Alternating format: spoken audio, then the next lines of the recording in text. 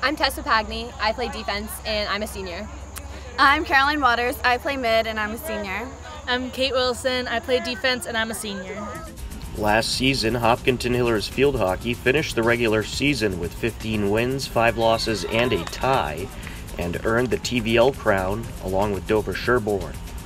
Hopkinton went on to the playoffs and won 2 games, but fell to Somerset Berkeley in the quarterfinals and finished 17-6-1 overall.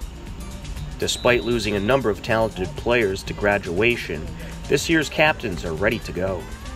It's been going well. I'm happy with how we started the season with 2 wins. We got one of our games canceled, which was sad, but it was good to have those 2 wins to start with, and good to get experience with a new team, and we're all learning our new positions and how to work with each other, which is good.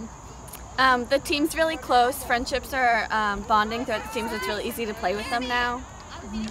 And a lot of practice gets the team moving forward, and the transitioning is getting better. Every day we keep working hard and improving our skills. On Tuesday, September 11th, Hopkinton Hillers field hockey improved to 2-0 with a 4-0 win over Bellingham. I caught up with the team captains and head coach after the game. We lost a couple of talented players at graduation from last year, but how is it playing with this group this year? It's been great. I mean, it's always sad to lose the seniors every year, but getting new players is so awesome. And seeing the younger kids who are have so much talent, it's just really exciting to be playing with them and see how much potential they have for the years to come.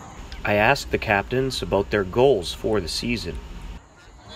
I hope to have a few goals and assists throughout the season, considering I'm playing midfield. A big goal for me is, as a captain, being a team leader and keeping motivation up and keeping everyone positive throughout the game.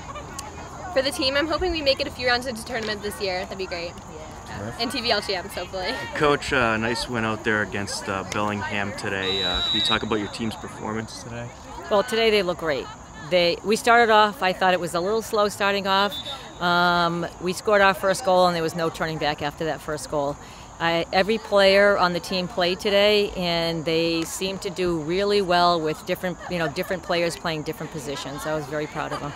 And how's it coaching this group this year? Oh, it's an awesome group. It's a really nice group. We had a play day down the Cape over the weekend, and I could just see the team camaraderie and just how they got together, and I feel like off the field they click, and so that will transfer to on the field, they'll click.